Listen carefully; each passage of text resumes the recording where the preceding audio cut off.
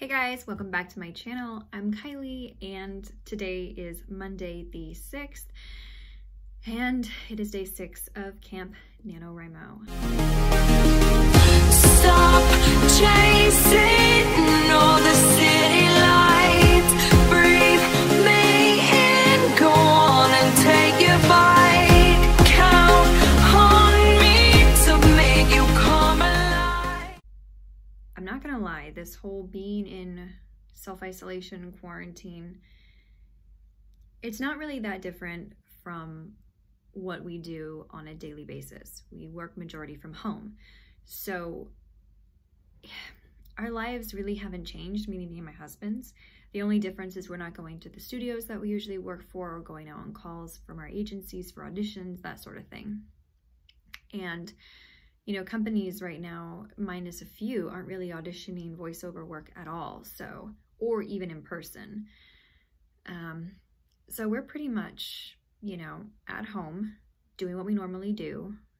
But I think it's just the fact of when you tell somebody, it's like in school when you love to write. Me, I love to write. I could write story after story after story about anything. However, teacher gives you a specific topic and says this is due by this such and such a date, and immediately it's so hard to write. It's like you had all these great ideas of what you could write, but because you've been kind of put in this hole of you have to do this now, it gets harder to do. And I think with everybody being told you have to stay inside, only go out once a week, if at all, to get essentials, I think that's kind of the same thing where people are like me, who's a natural introvert. I like people, so I'm like an introvert extrovert. So I like to go out and I like to have fun with my friends, but I have a cap. And then usually if I go out really hard for a weekend, not drinking obviously, but like hanging out, game nights, we do a lot of game nights, a lot of dinners together, like family type dinners together and game nights, and just going out and having fun at different places. I need like a week or two to cool off after that, because it's like, okay, I've met my quota cap of people that I can handle for the month, and now I need to be a little hermit. So I think people that are like me, who are more introverted, aren't having as much trouble with staying inside. However, the toll it takes on the writing mind is incredible. And it's interesting. I mean, I'm seeing author friends of mine on Facebook saying that, you know, they're tapped creatively. And I totally get that, because the majority of them have kids and they're homeschooling and they have, you know, a million other things that they're doing.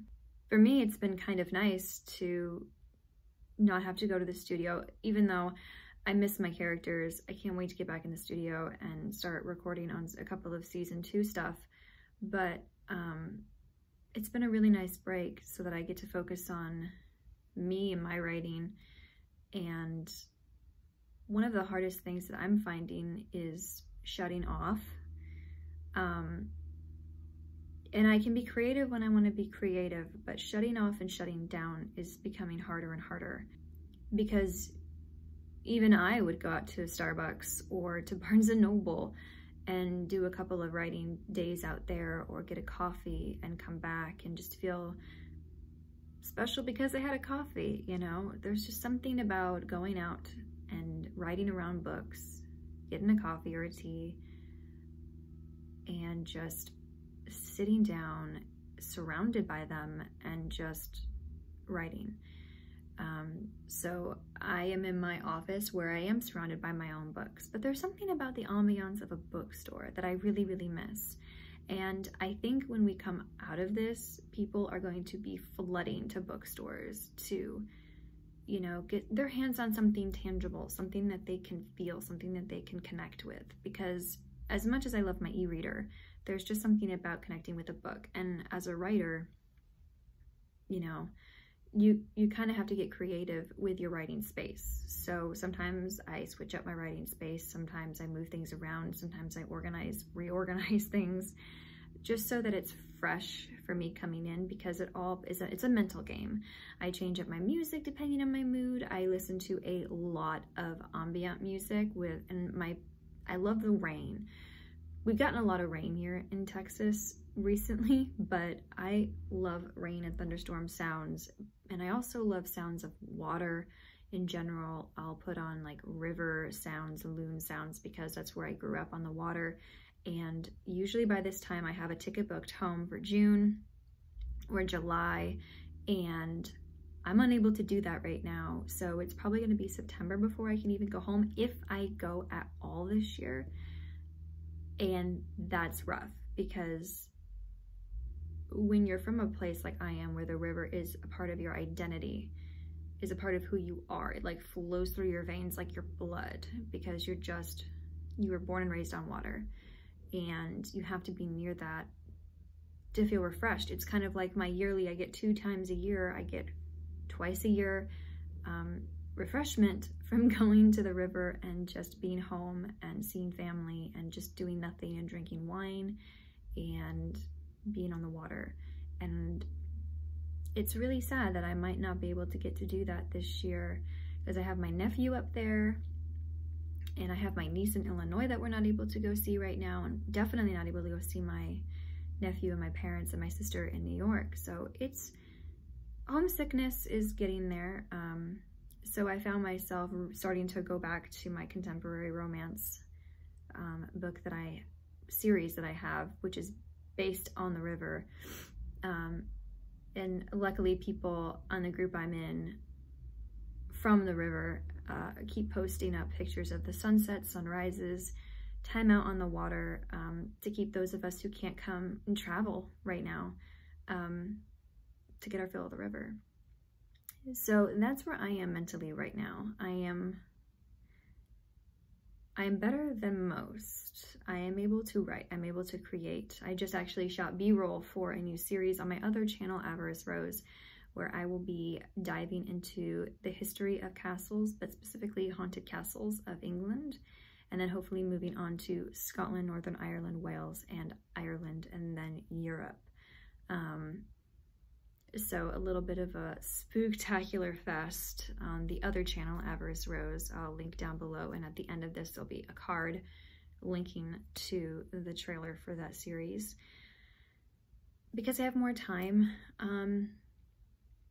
and granted, when you're not getting sleep and you're not sleeping well, I mean, I don't know. If anybody has any ideas about how to sleep and how to get good sleep, please put them down below, because I mean, nothing's working right now, and it's like my brain won't shut off. I'm always thinking about the next thing or the next project or what I'm going to do tomorrow, and I make lists before I go to bed and I plan my week so I don't really have to worry about it. However, my brain is still like go, go, go, go. I don't know if it's just because of the little bit of background anxiety about where we are right now in the world or whatnot, but who knows. So I'm gonna go ahead and pick my music. We're gonna do a writing sprint and see if we can get into this. I am going to hit over 15,000 words today, which is great, because that means I get to pull another sticky tab down into the finished section of my Kanban board and move 20,000 down. So let's get writing.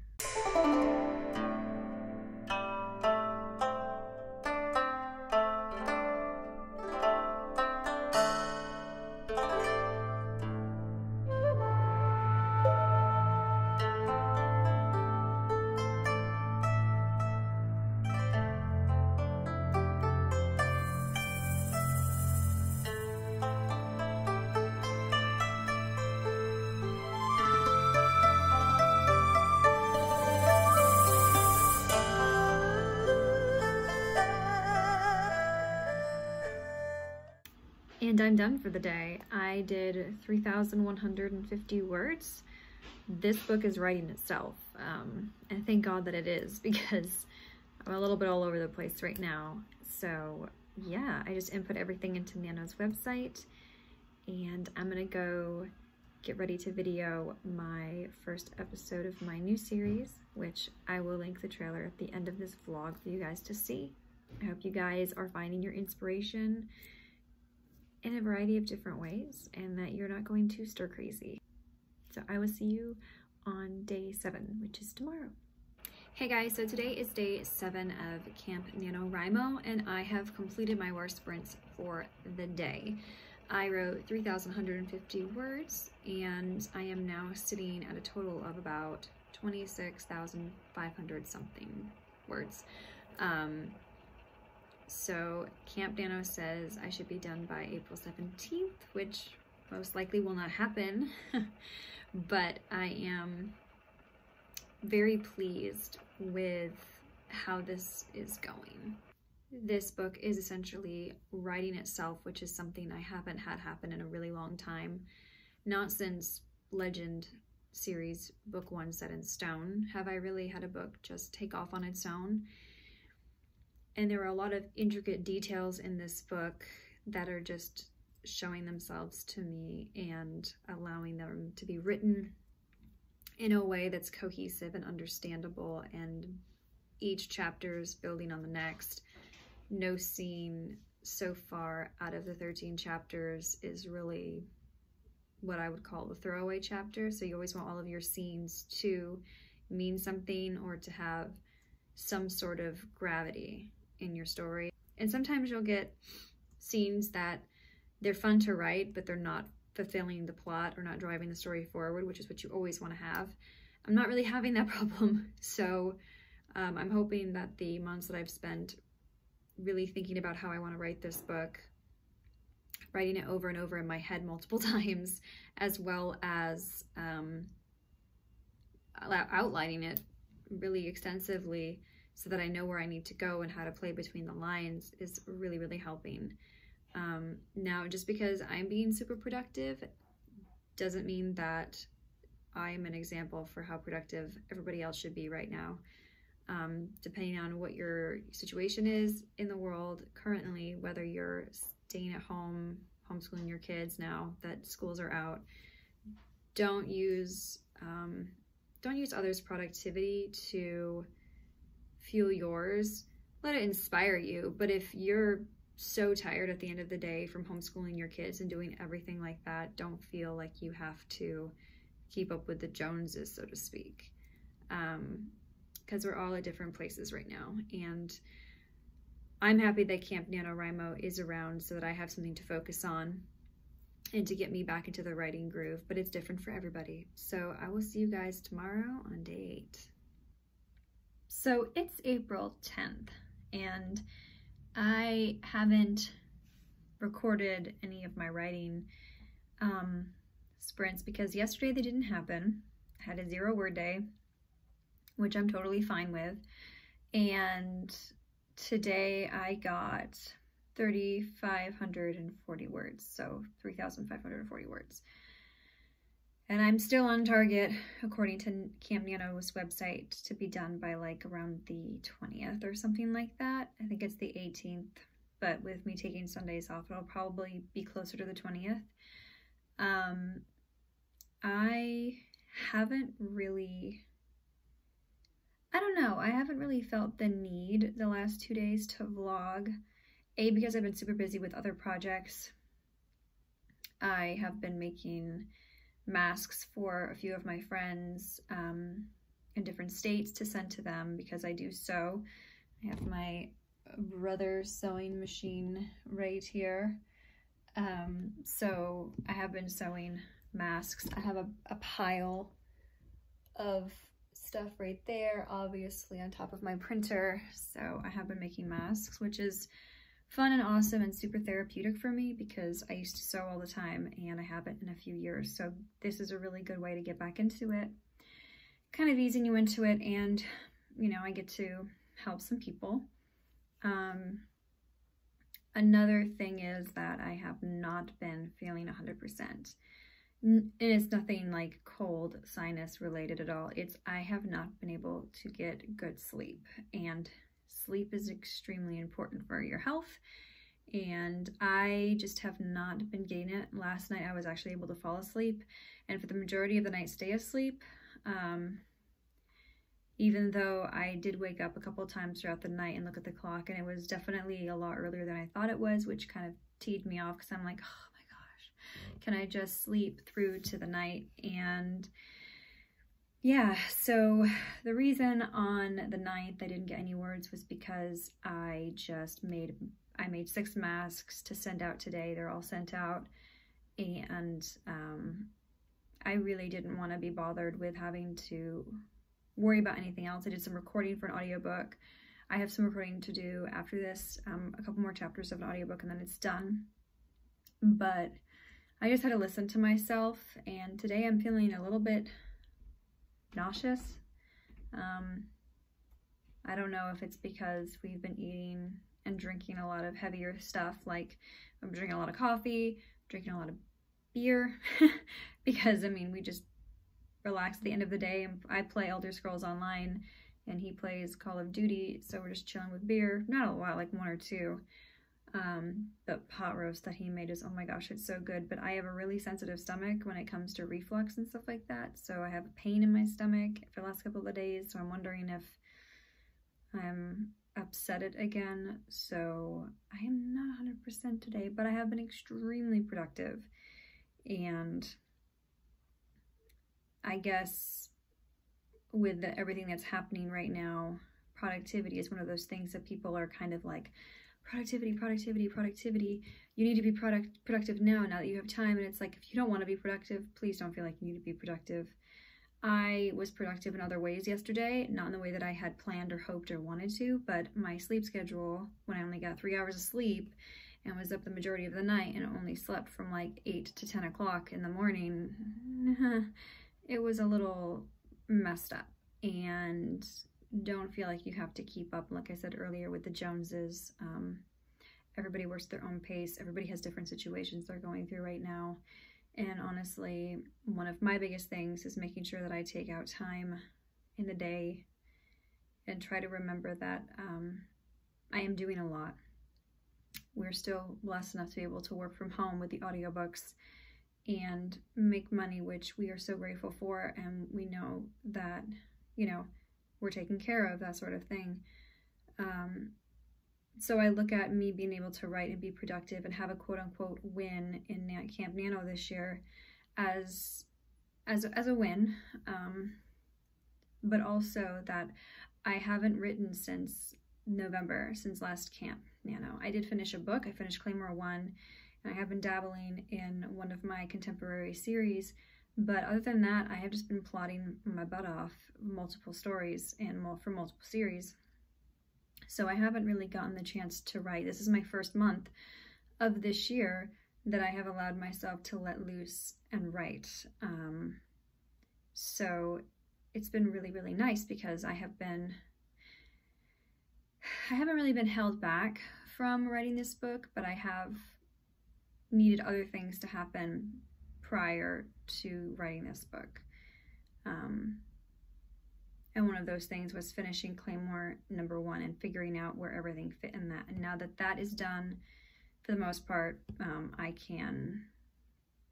felt like I could move on. So that's why Claymore 2 is, you know, I've moved on.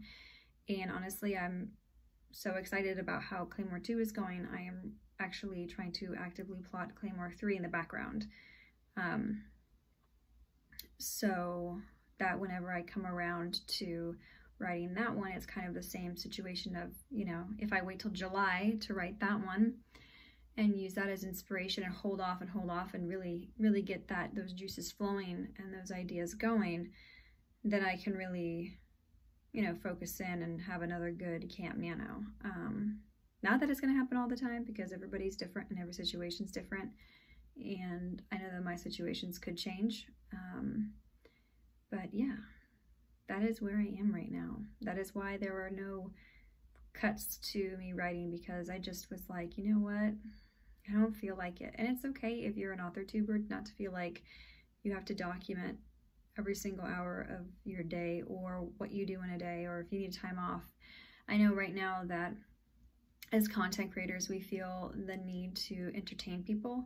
We feel the need to, like, this would be a really good time to jump on and make content because people are bored and people are watching YouTube and that sort of thing. But at the same time, we're human and we shouldn't just make content for the sake of making content. And it's just me speaking in general. This isn't like bashing on anyone at all. I mean, I've watched some other YouTubers and I'm like, man, I wish I could make the content they make because of the time and effort that they use, you know, doing different angles, different hours of the day, showing themselves, you know, waking up, all that stuff, the whole making, I love the making the coffee, what are they called?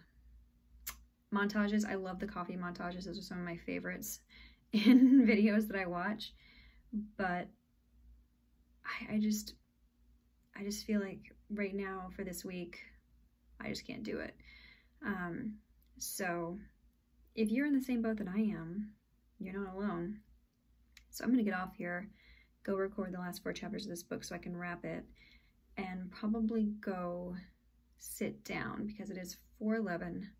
Hopefully be wrapped by 5, and I can go sit because I'm a little woozy, like a little bit nauseous, a little bit lightheaded. So I will see you guys next week, and I will also be posting on my other channel my first Haunted Castle series. I will link at the end of this video. I will definitely be putting my other YouTube to there. So, one love, you guys.